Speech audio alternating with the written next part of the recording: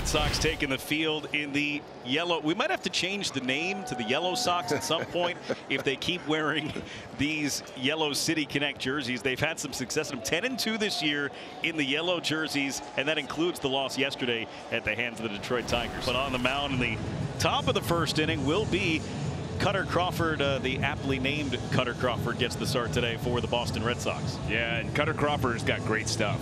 He's going to come at you with that fastball. He's going to throw that cutter, and he's got the breaking balls to go with it. Cutter Crawford's first pitch is popped up by Baddoo towards that left field foul line, and a nice grab made by Trevor Story just in fair territory, because there's not a whole lot of foul territory down in that neck of the woods. That brings up Riley Green, who has a 6-game hit streak. And there is one through into right field. May have just nicked off the glove of Casas at first base. And it's into right field for a base hit for Riley Green. And here comes Matt Verling, who's 0 for 11. And this one is hit in the air, shallow center field. Late break in for Refsnyder, but he's got plenty of time to get underneath it. Kerry Carpenter makes his way to the plate, and it's been the Kerry Carpenter show here this weekend in Boston. The runner goes, swinging a high fly ball left center field. On comes Refsnyder. He's there and makes the catch to retire the Tigers. Eduardo Rodriguez, fan favorite, key cog in the Red Sox rotation over 6 years. Signed with the Tigers, a free agent before last year. He's faced the Red Sox before, but never here at Fenway. Swing and a miss. Oh, that's really nice job against Refsnyder. Gets into swing and miss, strikeout to start the game. Got him with a fastball. Swing and a miss, and 2 straight strikeouts back at Fenway to start the day for Rodriguez. Here's Yoshida hitting .300 in his first season. Bounced right back to him. He will make the flip to first and end the first as Eduardo Rodriguez back in Fenway finishes the scoreless first inning. So an opportunity here for Miguel Cabrera in what will be his final game playing at Fenway Park in his 21st season in Major League Baseball, and he bounces 1-2 short. Coming home is Torkelson. Cabrera will jog down to first, but he'll take an RBI with him, and the Tigers take a 1-0 lead. So a 2-out walk brings up Connor Wong, hitting at .244 with 6 homers. This one lifted down the right field line into the corner. That's a fair ball. A little rattle around towards Kerry Carpenter. On his horses, Tristan Casas. He's being waved home. There will be no play at the plate. It is a triple and an RBI for Connor Wong. He hit a bullet down the line, hit on the track, and the hope was it wouldn't bounce into the stands because then Casas couldn't score, but Tristan lumbered around the bases and touched them all. 1-1 the score. Wong with his 27th RBI. Here's Justin Turner. Hitting .286 with 18 home runs, 72 RBIs. This one is hit high and deep to left field. Baddoo can turn and watch, and that's on Lansdowne Street. Justin Turner over the monster.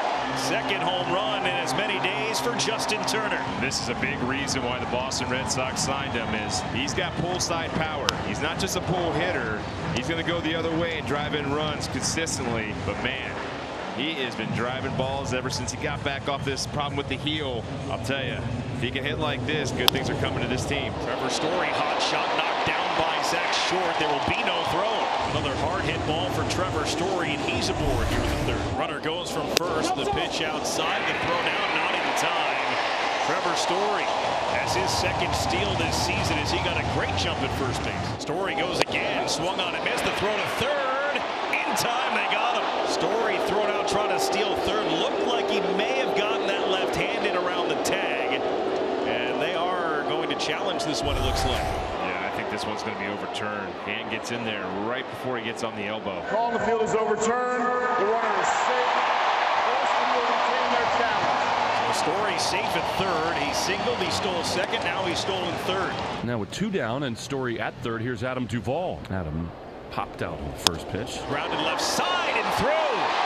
It's a base hit for Adam Duvall. It's a 3-1 lead for the Red Sox. This is a hitter, too, that the Red Sox would like to see start heating up. Gets that fastball in and just shoots the 5-6 hole right here. Now a 3-1 ball game. 5th inning, 3-1 Red Sox. Jake Rogers, the catcher, grounded out 5-3. Rogers strikes out 2 away. 5 straight retired by Cutter Crawford. Just the second strikeout this afternoon, though, for Crawford. Akil Baddoo batting. First pitch, line drive left field. This one's deep. This one's got a chance, and that ball's gone. A home run.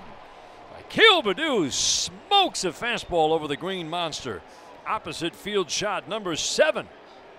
And the Tigers are within 1, trailing 3-2.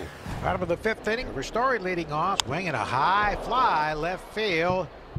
It's going to be stay in the ballpark. Purdue having trouble, and he can't find it, and it falls, and it's going to be a sun-caused double for Trevor Story. He was in trouble right in front of the track, and the ball landed about 3 feet to his left. First and third, nobody out for Duvall. Was popped to third and singled. And there's a drive to left field, way back, and this is long gone. A towering shot over everything.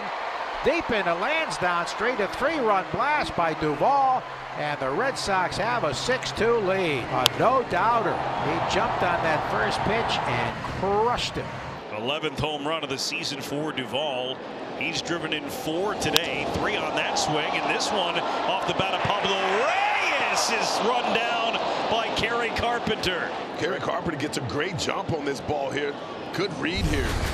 And stretched out to make some incredible play here. Spencer Torkelson, right-handed hitter, 6-2. Red Sox leading. Veerling over at third with 1 down. Ground ball too short. That will get the run home as Story throws over for the second out, but it's an RBI ground out for Torkelson. Now 6-3 ball game. 6-3 Red Sox. Story's had an awesome day. Oh, there is another hard hit ball by Story. Is it high enough?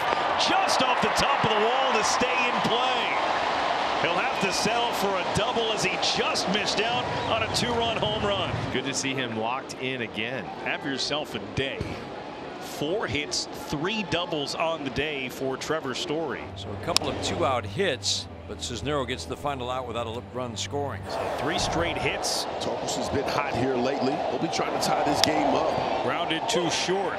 Story across in time to end the inning, and a lot of noise, but no runs across for the Tigers in the 8th. Emily Jansen, who's had a win and 2 saves on this homestand, out there for the Red Sox in the 9th inning, trying to protect a 6-3 lead, so it is a safe situation. So Miguel Cabrera is going to get another at bat here at Fenway Park. We thought maybe we had seen the last of him, but 3 hits in the 8th inning and 1 here in the 9th have gotten Cabrera a standing ovation here at Fenway Park.